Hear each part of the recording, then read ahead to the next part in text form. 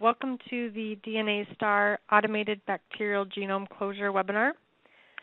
My name is Katie Maxfield, and I'm here with Matt Kaiser.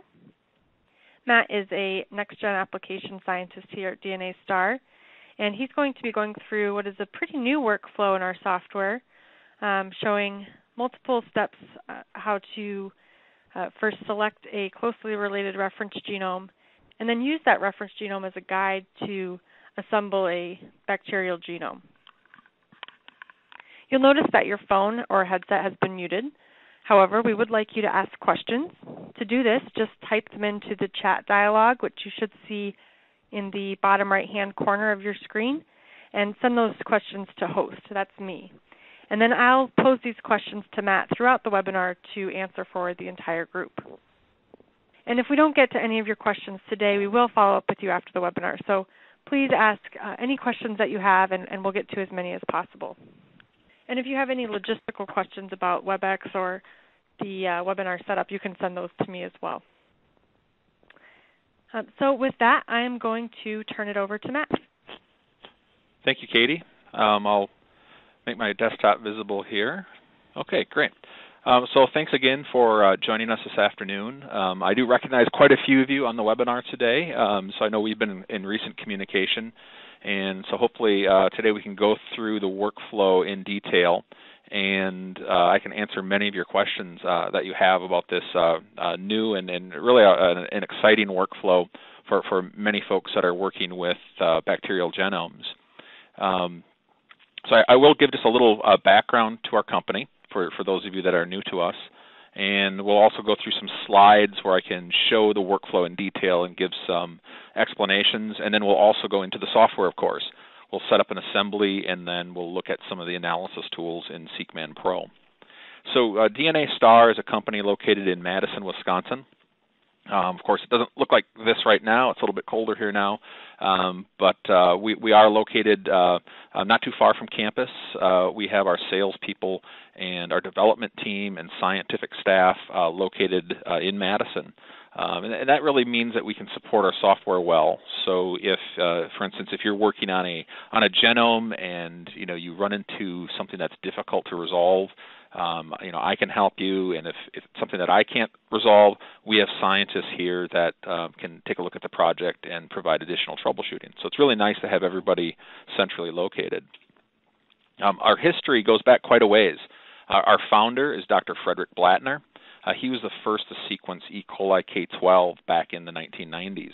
And the science paper from 1997 has a number of authors, some of whom are still contributors or employees at DNASTAR. Guy Plunkett, for instance, does a lot of our genome services with respect to assembly and annotation of microbial genomes.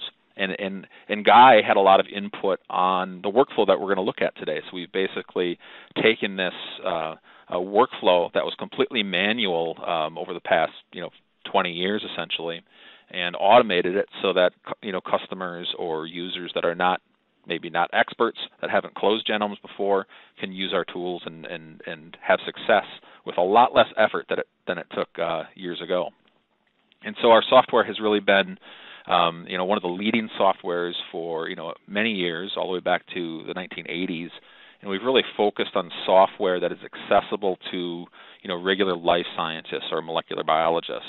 And we have very powerful assembly software, and then we provide the best possible analysis tools so that you can visualize the assemblies and do the type of analyses or things like gap closure steps, with a nice, easy-to-use program. Our software is research-grade software, and so I just have a chart here that shows the number of publications back all the way to 1985, and we are the most cited bioinformatics software, amongst our competitors. So our desktop software is powerful and easy to use. So for NextGen, our software is agnostic. We can assemble Illumina and Ion Torrent and 454 and PacBio data. The assembly component, SeqMan NGen, is 64-bit. It runs on Mac PC and Linux. We have some analysis tools that we're going to look at in SeqMan Pro today, but we also have analysis tools in ArrayStar for some of our other workflows. And the capacity is tremendous. We can analyze multiple genomes at once. We can assemble them at once or align them to a reference sequence.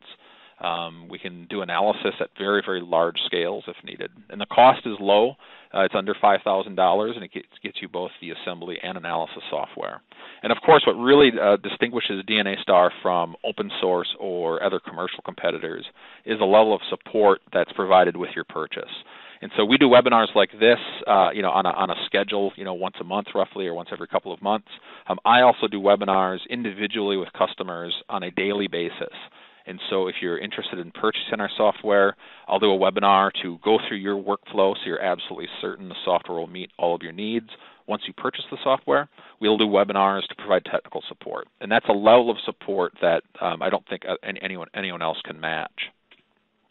So one of the first questions that will come up with respect to desktop software is how powerful is it? Is it powerful enough to handle the type of projects that I'm doing? And so this is a table from our website. It just shows you some of the reference-guided assembly times that we have for different data sets, just to give you an idea of what kind of speed we have. Human genomes, which have over 3 billion Illumina reads, this is almost 40x coverage, takes under 24 hours. And on newer machines, we're going to have some new benchmarks now where we can shave another 10 hours off of this time. Exomes, a couple hours a piece. When you do smaller things like E. coli genomes or smaller eukaryotes, it's measured in minutes. So it's a very, very fast assembler for all different types of projects. We also have a de novo assembly engine. And the de novo assemblies, usually the metric that we're going to use here is accuracy more than anything. But most folks like to use things like config N50. How big are my contigs, and is half of my data or most of my data contained in large contigs. So config N50 is a good measuring barometer, but really it's the accuracy of these contigs. I don't care if they're big, if they're inaccurate. I'd rather have a little bit smaller contigs that are more accurate. And that's really where our assembler falls in. It's a very stringent and very accurate assembly. We have the intention, we assume that researchers are going to use these contigs to try to build genomes, or if it's a transcriptome, they want to detect ORFs and translate the most accurate, protein sequences that are possible. And so other assemblers might show bigger config N50s. We have big config N50s, but also can meet accuracy needs. And so the workflow that we're looking at today actually combines both of these assemblers, so both of these tables. It's really kind of a hybrid assembly of reference-guided with some de novo assembly. So both of these algorithms kick into gear. It's automated under the hood, so you don't have to see or manipulate each piece, but it is there. So the workflows that we support are pretty wide-ranging. So if you do bacterial genomes, but you also do other workflows, our software and the algorithms that we use are flexible enough to accommodate all these different workflows. That includes genome and exome resequencing, RNA-seq, de novo transcriptome, de novo genome, and of course what we're looking at today is the automated bacterial genome closure, which is a new workflow that we added this fall. And we had another minor release this week that makes some more improvements to this workflow, and there will be more improvements over the next few months. So I think a good starting point for this particular workflow is probably the most common question that we'll get from customers who have just sequenced a new genome, and they're wondering, what's the best approach to, assembling the genome and then closing as much of it as possible. And so the question that you have to answer is, should I take a de novo approach, or should I use a reference genome to guide the assembly of my newly sequenced strain? And really the answer to that is do both in our software. It's very fast. Within a couple of hours, you'll be able to answer most of those questions. The de novo approach, of course, is when we're going to assemble reads, clusters of them together into contigs. If we want to put a genome together, we have to have pair data, and we use the pair data to build scaffolds to put the contigs in the proper order, right? And all the good de novo assemblers like SeqMan NGen will assemble all the novel areas of the genome, try to resolve some of the repetitive areas, but in areas where a read cannot be uniquely placed, if you have an IS element in E. coli, for instance, that read might match 50 different places in the de novo layout. And so to avoid falsely joining contigs at these repeats, a gap is left there. And then you use the mate pair data to order the contigs around the gap. So, and that's a typical de novo approach. For microbes, the best de novo assemblies will yield between, at the high end, or I should say at the best end, 25 contigs, and to about 100 contigs, and that's the number of contigs that you would need to reach your genome length. So if you've got a genome that's not very repetitive and you've got nice long reads and mate pair data, you might be able to get something as good as 25. And that means you have 25 gaps that you would have to resolve manually, figure out. It might be directed sequencing. You may use BLAST to try to figure out what the pieces are that are causing the gaps. But you'd have to do 25 gap closure steps. For most people, the most data that you're using for most genomes, it's going to be closer to that 100 contig range. And if you've got a really repetitive genome, and maybe if your data isn't really good, you could have more than 100. So de novo assemblies can be very, very time-consuming. Each gap may take 1 or more hours to resolve to a high degree of confidence. So you can just kind of do the math and see, if I've got a really novel genome that's highly repetitive, we're looking at a very, very big project and very time-consuming to close all the gaps. So that's why reference sequences are interesting to us. If we have a reference sequence that's close to my sequence strain, I'm able to guide the assembly and end up with a project that has fewer gaps than what I get with my de novo assembly. And so that's the goal. Now, the old approach for reference-guided assembly is, aligning to the reference and then manually scanning through the assembly to find areas where there's no coverage or areas where there's some obvious rearrangement or structural variant, and then manually splitting the reference sequence and manually ordering everything into scaffolds, and then figuring out what are deletions, what are insertions, where the inversions are, that sort of thing. So if your strain is really close, you may only have a couple structural variants to resolve, and with the old approach, it was better than de novo assembly.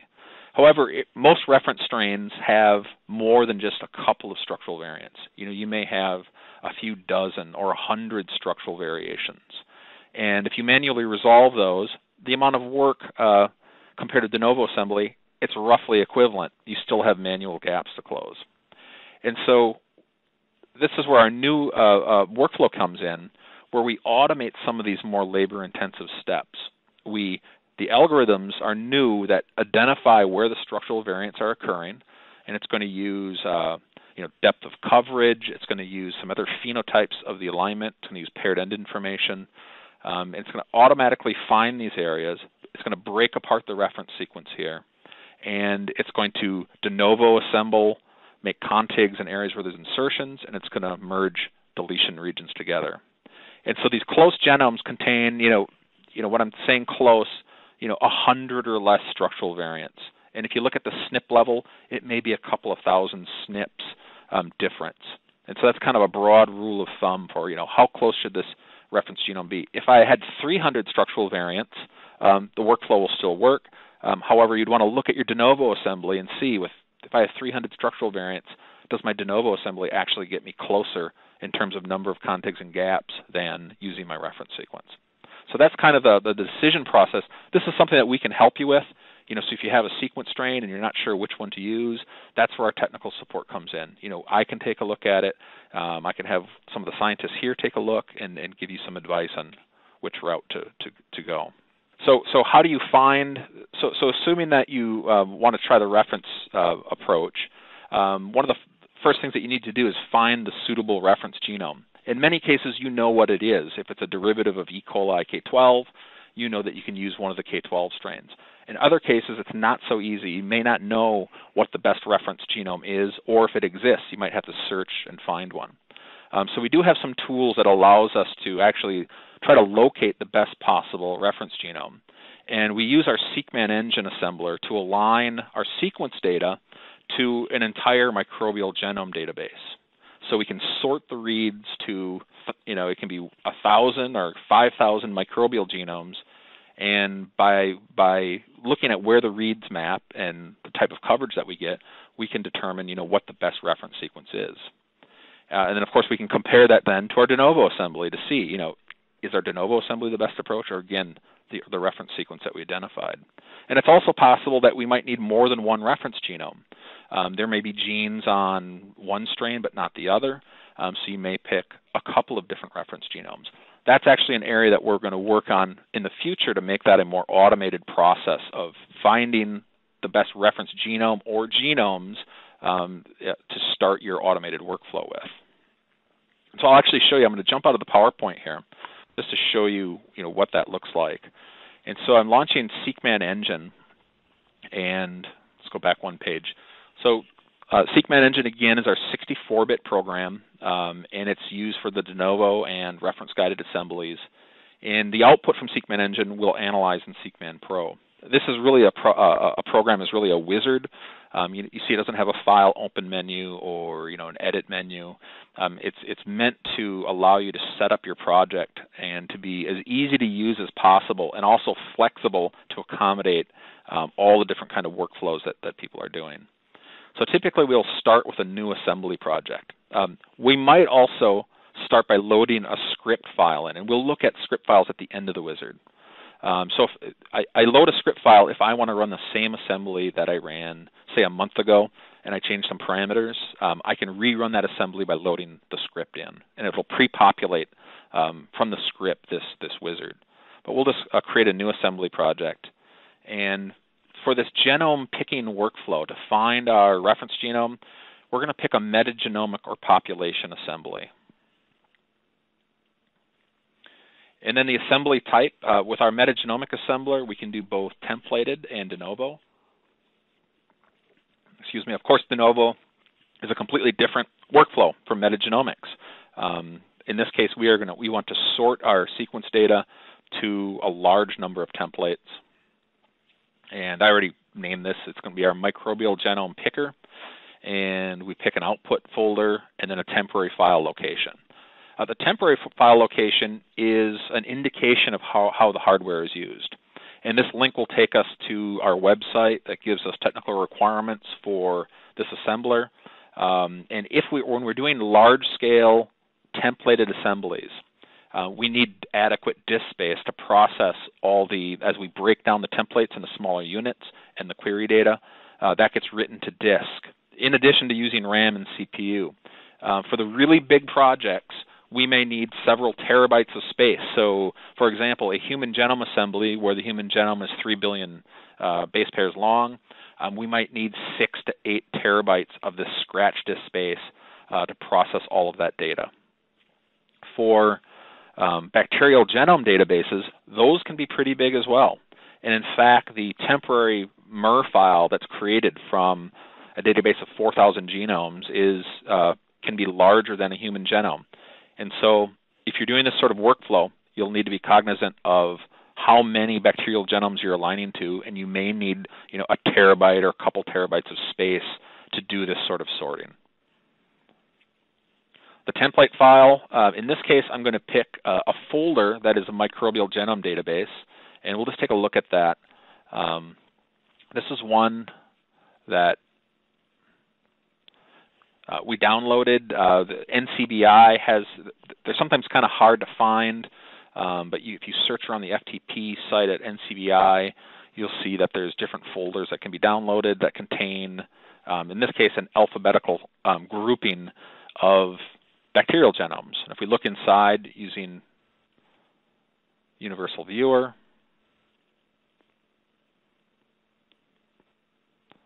it's a big file, but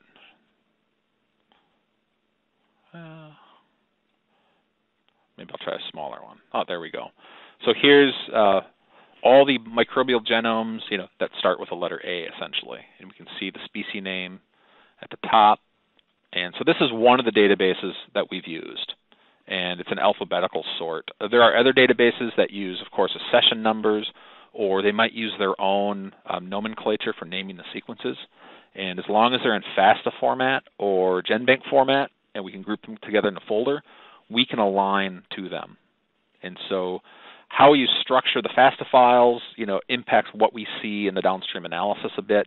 So sometimes you have to pull out the pieces of information that you need. But there's multiple different databases that can be used here. So I'm going to use I can use the entire database, or I can pick a subfolder, or I may have a group of phylogenetic kind of grouping or typing of my bacterial strains. So I might just group those strains that I think my strain is related to make the project smaller. I'm going to add in sequence files. You can see that at this point in the wizard, we can pick the different platforms. And really when we pick the platform, that's when we really start to set the optimal assembly parameters for that particular data type. So ion torrent data requires different parameters than Illumina. 454 requires different parameters than Illumina or ion torrent as well.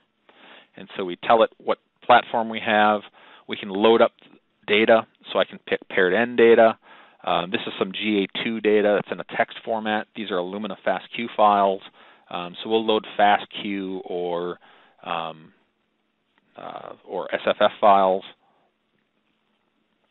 And now we pick the assembly options. We'll see here that we can do a couple of different things. We're aligning to a microbial genome database, and so I don't want a lot of mismatched hits. I'm going to have a lot of sequences in that database that are almost identical, especially if it's E. coli. And so I can make my assembly stringent so that my reads are forced to align just to the strain that they're most closely related to. And so I can adjust parameters here. And with metagenomic or these kind of sorts, these are the kind of assemblies where we will fiddle with parameters and try multiple assemblies to get the best outcome. So, for example, I can say, let's make this more stringent. I want my reads to match 95% in order to align to one of the templates. I can go to the advanced options under layout options, and we can see with a metagenomic or multiple genome alignment, if a read maps to more than one template, which many will, we want to place all of them. It's not a genome alignment where we're trying to force a read to align to the best possible match. We expect that reads will match to many templates equally well. This version of the algorithm allows it to do that. We can also change some more knobs and dials here to make it more stringent or less stringent. I might say if my read lengths are 100, the minimum align length must be 75. Again, I don't want it to be trimmed back too far. I want a more stringent assembly.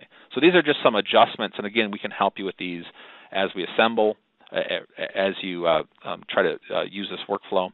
And then the project's ready to begin. You'll see here that we have a script here. And this script is the text file that's written when we use this wizard. So the script is saved out automatically.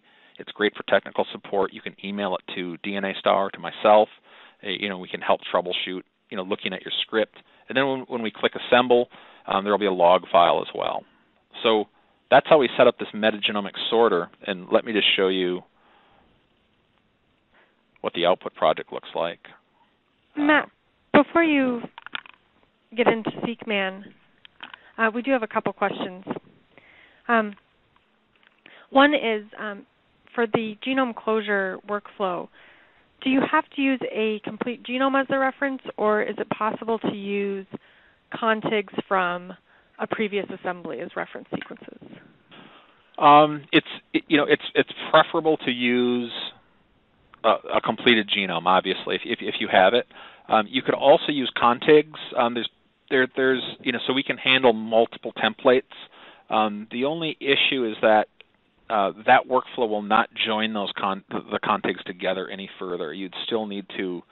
So what I might do in that case is I might make a concatenated sequence with the contigs if they're ordered in a scaffold, and provide Engine with a concatenated scaffolded sequence rather than a file of contigs.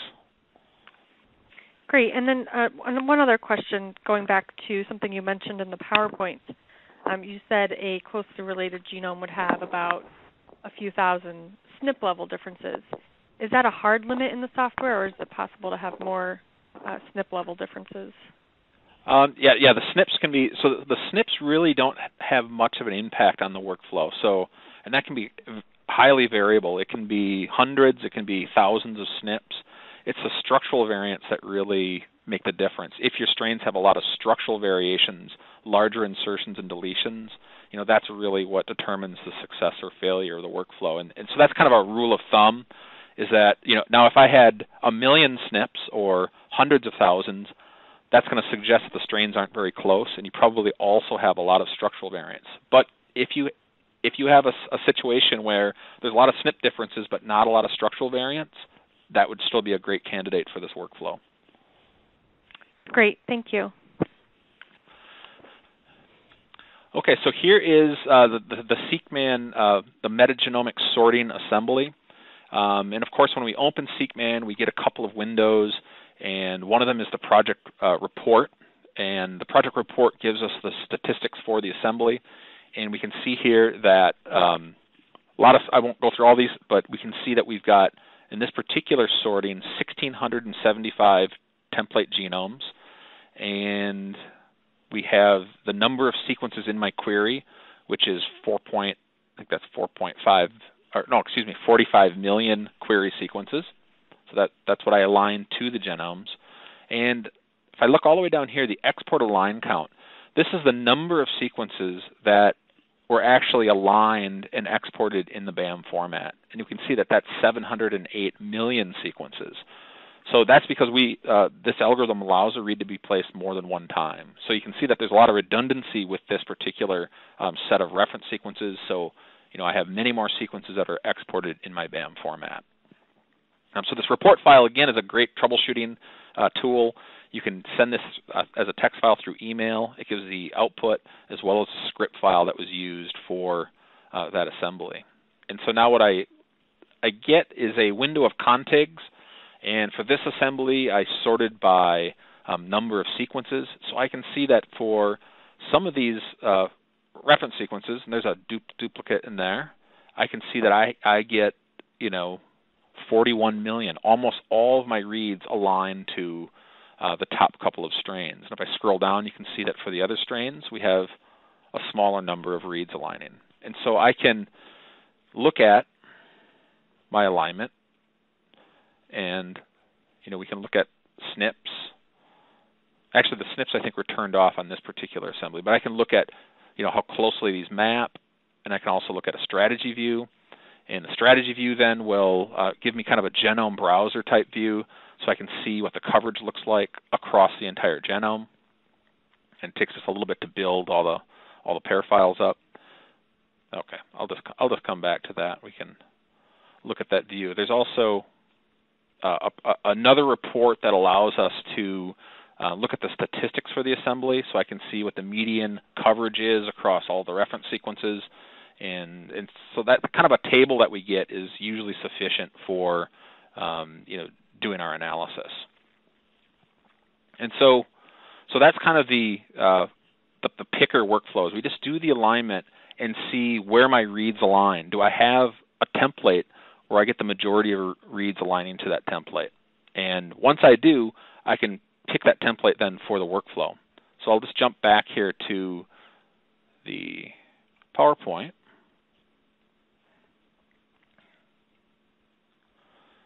And I just want to kind of show an overview now of the automated genome workflow. So of course we've seen the wizard here. We create a project. This will be genome assembly. We're going to pick reference guided assembly with gap closure. The template file that we'll use is a MC1061 strain, and we're going to align K12 MG165, two K12 strains. And I can load, again, Illumina or Ion Torrent data, FASTQ or SFF. We can pick the, again, the match percentages and genome ploidy. Okay, and then in the script, we get some new commands now, and these commands are specific to this workflow. And they're commands that allow us to split the reference sequence apart, to find sequences that fall into the insertion regions, and then to also assemble the leftover reads that do not map to the reference. So there's some new commands that are in this script.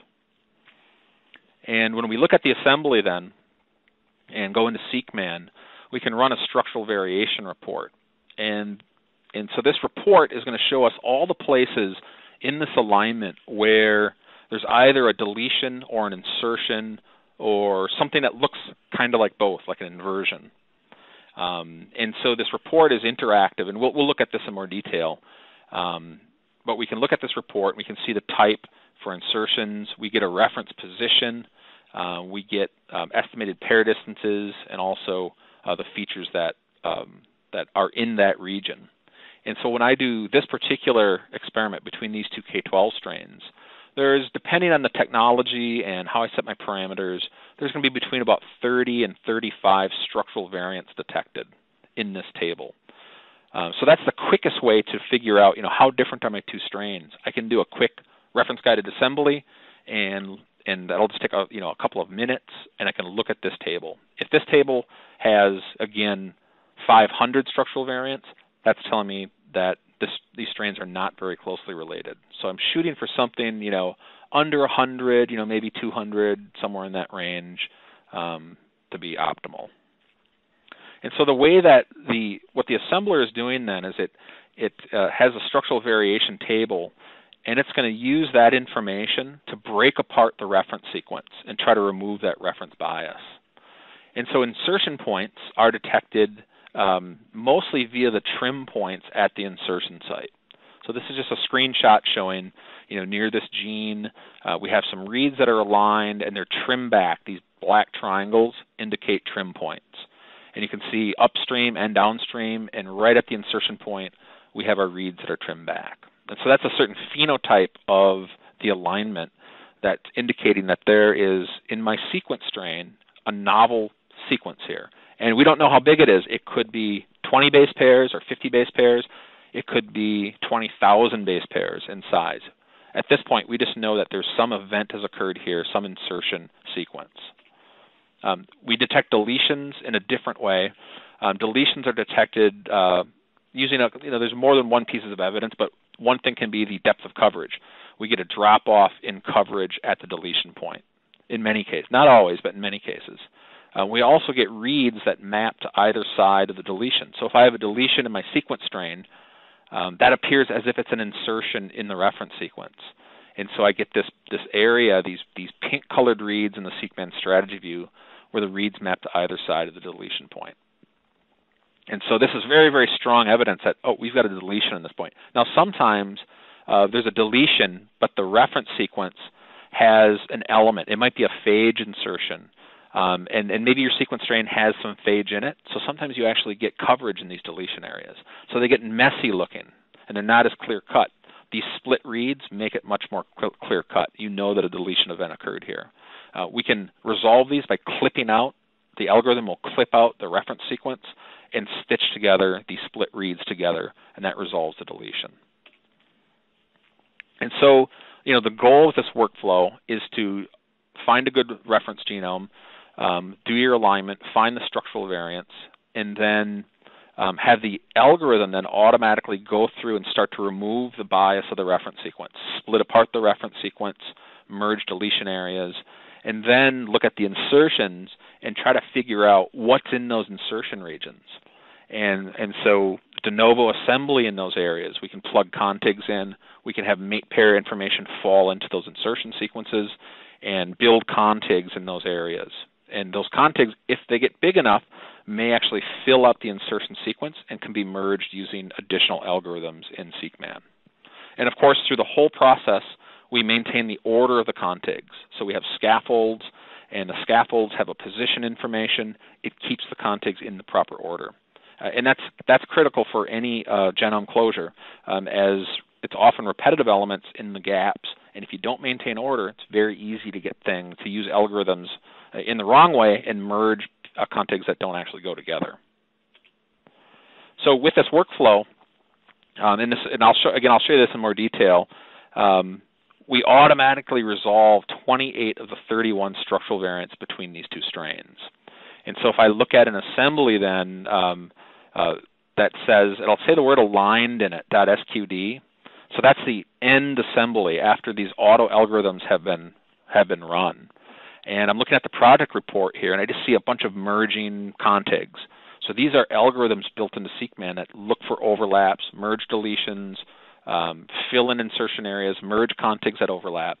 And what we get then is a scaffold sequence now with 4 pieces. It has positional information. The length, and you can see this is almost 3 megabases, 1.6 megabases. So almost the whole genome is present here. And now I went from 31 gaps that I had to manually close to 4 gaps that I manually close. So, and that takes an hour. So an hour's worth of, just the assembler doing its thing just saved me, however long it would take me to do 28 gaps. And that's, pretty much at least a week's worth of work, a lot more for a lot of folks. So if we look at these remaining 4 structural variations, and so what I've done here is we can look at the contigs and the position number, 62, 372, and then go back to the structural variation report. We can see that at those positions, and what I have highlighted here, those are insertion sequences. So the areas that are still unresolved with this particular data set are larger insertions, things like ribosomal operons. I think there's also a phage that was inserted, and there just wasn't enough sequence data to autofill. Excuse me. With an ideal data set, one that has more pair data, say deeper pair data, projects like this can get closed completely and automatically. Data sets that are less ideal, you might have, instead of 4, I could have 10 gaps that I have to close. So there's a range there in what your end result is going to be. Then, of course, we have some de novo. So there's some more reads now that still haven't gone into our new strain. We don't throw those away. The algorithm hangs on to them and does an automated de novo assembly. Excuse me. And so we have contigs now that are de novo assembled. And you can see these are some big contigs here. And these contigs then can be placed. We have another algorithm that will come in and say, do these contigs fit somewhere in these remaining gaps? And what used to be a manual process, the algorithm will go through and place contigs into gaps if they fit. So that's kind of an overview of this workflow. Let me jump out here and go back to SeqMan, SeqMan NGen. So now again we pick genome assembly, and you'll notice this is different than my screenshot. So we had a new release, an update earlier this week, and there's actually a 4th workflow. So I have my templated normal workflows. Again, this can be used for human genome assemblies. We have our de novo workflow for genomes. We have our new workflow, reference guided assembly, with all the gap closure algorithms. And then we brought back an older workflow that has some very specific qualities using the older algorithm. So for some of you existing customers that are listening today, this is the pre-4.1 templated version. So it's a legacy workflow. And again, we'll just set the project up. Now we've set our template, another K12 strain. In this case, we're using Illumina data, paired end data. And I'm just going to stick with default options. Whereas with the metagenomic workflow, I will often change many different parameters trying to get exactly what I want. We've run thousands of assemblies like this with Illumina data. I'm just going to stick with defaults, and it's ready to begin. And now the output from this workflow has a lot of different files in it. And the reason for that is that we want to be able to show each step in the process, rather than just giving you something where everything has already been closed. And so the output here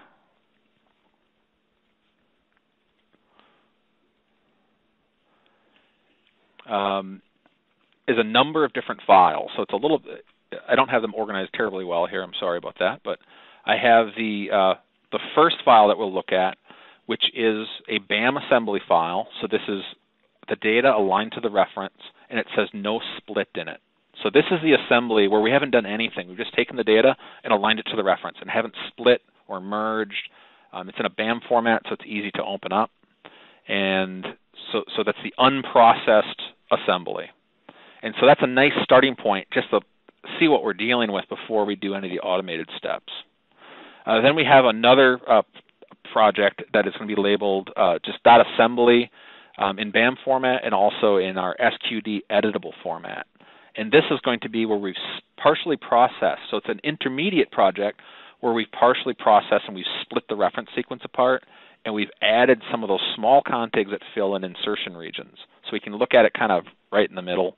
And then, of course, we have the project called Aligned, and this is after the algorithm has auto-aligned and merged the overlapping ends of the contig. So there's kind of 3 steps that we can look at. So it's really helpful. So that's what I'm going to show you now is the first one where we haven't done any splitting. Matt, before you get into this next application, we do have a couple questions. Sure. One is, I think you may have showed this in your slides, but have you used this workflow with ion torrent data? Yes. Yeah. So when we developed the workflow, it was ion torrent and Illumina data. Great. And then another question is, not to put you on the spot here, but do you have a rough idea of the specs on the computer that you're using? Yeah. Well, this particular computer is overkill for this workflow. So I use a 16 gigabyte RAM, 8 core, and I have 8 terabytes of free disk space for human genome projects. If you're looking for a computer, it really depends if you need to do the metagenomic sorting. If you think that you'll be searching for reference sequences, then you need the disk space. If you think that you know what your reference genomes are going to be without having to do the big sorts, then I would recommend a 16 gig RAM computer, 4 cores, an i7 processor, or any of the Mac processors is going to be more than enough. So it's fairly modest requirements. Great, thanks. So this is not the right one. Let me try that one more time here. Aligned. I'm going the wrong way in my list here. Let's see here. Okay. So this is the no split assembly, and so we haven't done any of the splitting at all. And so I can look at my assembly. There's one contig. It's in a scaffold, but there's no other contigs. And I can scroll along this reference sequence, and I can see my annotations on my reference by expanding that triangle. These are my aligned reads. SeqMan NGen is a true assembler. It's not a mapping algorithm. So what that means is that we also generate a consensus sequence. Mappers do not build consensus sequences. So we have a consensus that's present here as well. And let's see, I'm going to launch a structural variation report. And the structural variation report, you can see there's 33 variants here. And it's interactive, so I can go, here's the one that we looked at in the PowerPoint. I can double click on the report, and there's the insertion site. And so this is actually the screenshot that we looked at. Now, what we can also look at here is I can extend, just to take a peek at these reads. If I click on the read and then extend, you can see that all this part of the sequence was trimmed back. And this is actually the portion of the sequence that extends into the insertion sequence. And so we can extend, and we use this data. Once we split the reference, we can extend the ends on these sequences and reach into the insertion. If it's a small insertion, this extension alone will close off the insertion. So those are fairly easy to resolve. If the insertion is much longer, of course, then there's going to be a gap there of unknown sequence. And that's where we put, use some approaches like de novo contigs and see if they fit. And we also use pair information. So if I can anchor a pair here, right? So if I just go, let's go upstream here a little bit. So this particular read is right upstream of the insertion point. Its mate pair may well fall, in the insertion.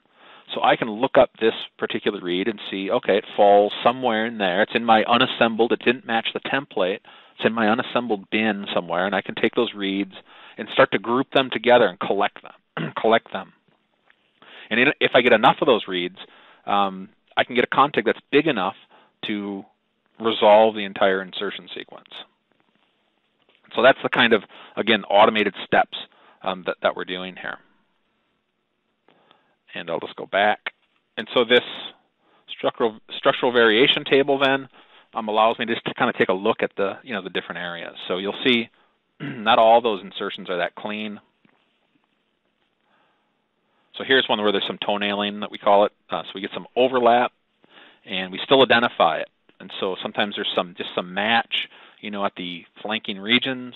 So it's not quite as clear cut, but we still find them. And the way that we design the algorithm is to err on the side of, let's just split anything that looks like it could be an insertion. It doesn't add that much to the algorithm or the assembly time. And again, we can look at, here's another one where it's not perfectly clean, but it's easily recognizable by all the endpoints. So that's the unsplit assembly. We can go here to see what does it look like before we start breaking things apart. Once we break things apart and start to fill in those insertion sequences, that's our next stage. And it's just the dot. Again, we're looking at the BAM file, the dot assembly. And on this one, I remember to get our strategy view opened. They always open very slowly with webinar running. And so if we look at our config list, we see it's suddenly gotten a lot busier. And so what we have here is our reference sequence is now in a scaffold with multiple contigs in it. And these contigs, let's kind of expand here.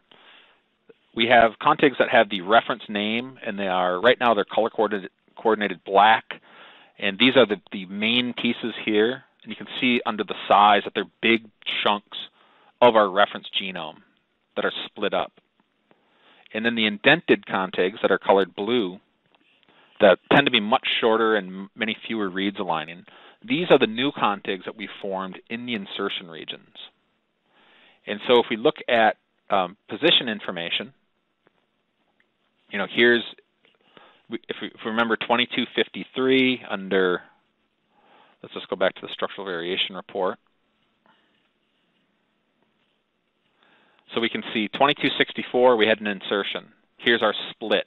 Our position information is at 2253. It's falling in the middle of that area. Our next insertion is at 62384, and we can see the positional information. We have, again, contigs forming in these insertion regions. And so we've split it apart. These blue contigs now are the contigs that we've assembled in the insertion regions. Okay, and then if you look at a strategy view, it sort of looks like this, where we've got our big contigs here, and you can see there's features from the reference genome, and here's another big chunk on this side, and then we have a little piece in the middle, a little pileup of reads, and these are reads that have fallen into the insertion area, into that gap. And so we can kind of navigate, so I can double click and then go to that point in the strategy view. So here's another gap where I have my reference contig. Again, it's got all the annotations from my reference genome, and this is a little bit nicer example. So then we have the other piece here, and then here's the de novo form config in the middle of this gap. And the color coordinations are, green means we have deep sequences in both directions. These blue areas just mean that a number of reads that are, they're mate pair placed reads that are pointing in the same direction. So you get this kind of alternating effect like that. So this is, again, the intermediate step. So it's nice that we save this so you can actually go in and look and see, what's happened. What did the algorithm do up to this point? And now, of course, it automatically looks for overlap between these small insertion contigs, merges the deletions, and will join these two contigs if there's overlap. And that is the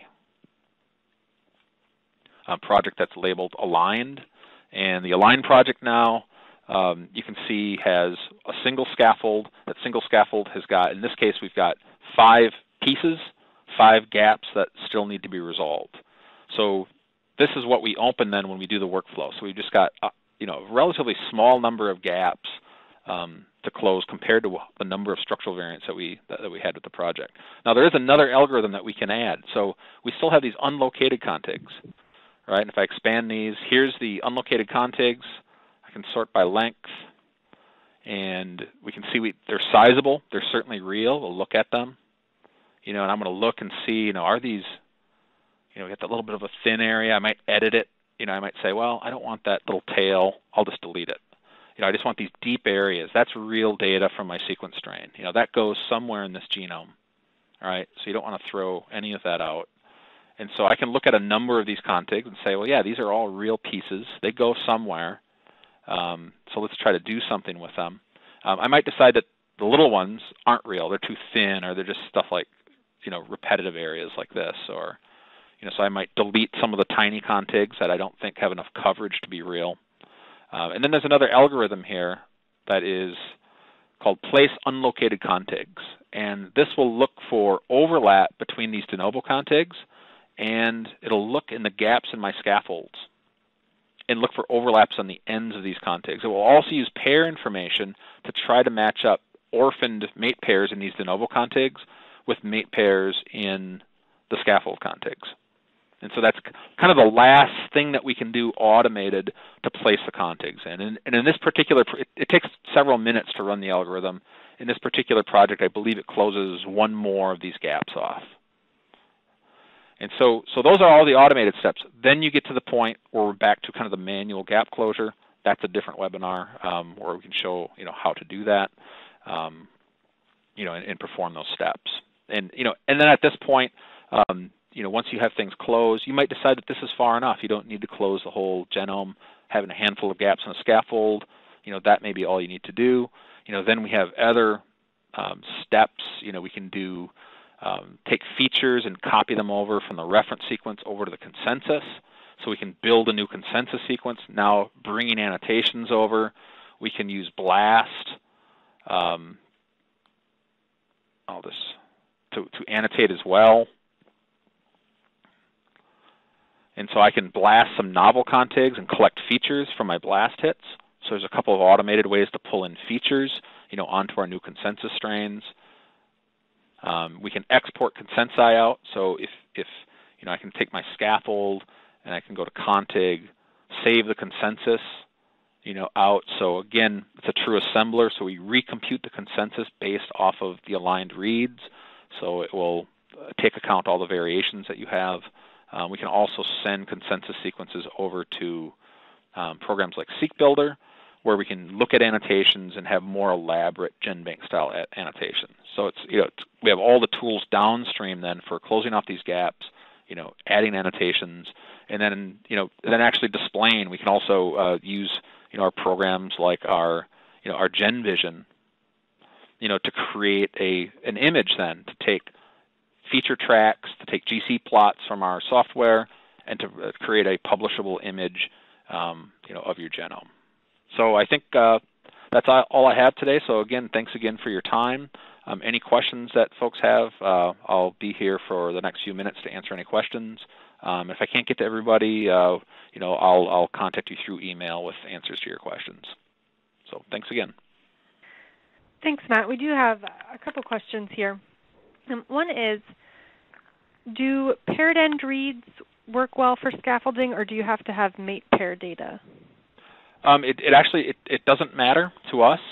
So paired end is sufficient. So the Illumina data that we use for this workflow for the project that we're looking at now, that was Illumina paired end data, where the insert size was only less than 500 base pairs. If you have mate pair data, that mate pair data has the potential to allow you to resolve larger insertions. So if you've got a higher degree of de novo assembly to do, you might get some advantages with the mate pair data, but the algorithm works perfectly well with either. Great. And then another question, is it possible to find a mate pair read from one config that the paired read is actually located in another config or in an unassembled reads? So the algorithm does that sort of tracking.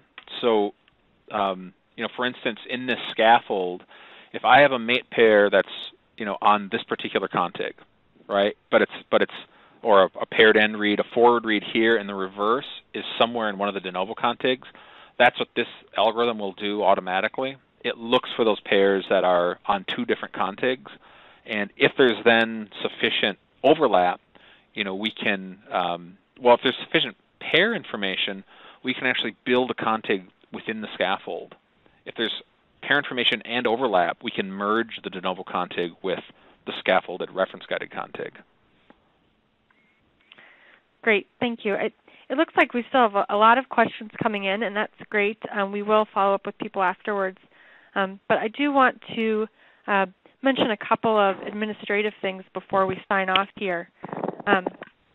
One is that this webinar has been recorded and we'll post it on our website within the next couple of days. So I noticed some people coming in late, or if you missed any part of it, the whole recording with the visuals and the audio will be on our website, and you'll get an email pointing you to that recording. And then the other aspect to that is we have more detailed videos that show 3 to 4 minutes of smaller workflows. So pieces of the workflow that Matt showed you today, for example, details on how to use the different views in SeqMan Pro and how to use SeqMan NGen. That's all on our website as well. And that's at DNASTAR.com/videos. And you can also see all of our videos and webinar recordings on our YouTube channel. So we're happy to follow up with anyone individually after the webinar, but you can also get some of our training resources online as well. So with that, I think I'm going to end the webinar now. Feel free to keep chatting and questions, and we can follow up with you after the webinar. Thanks so much for joining us today.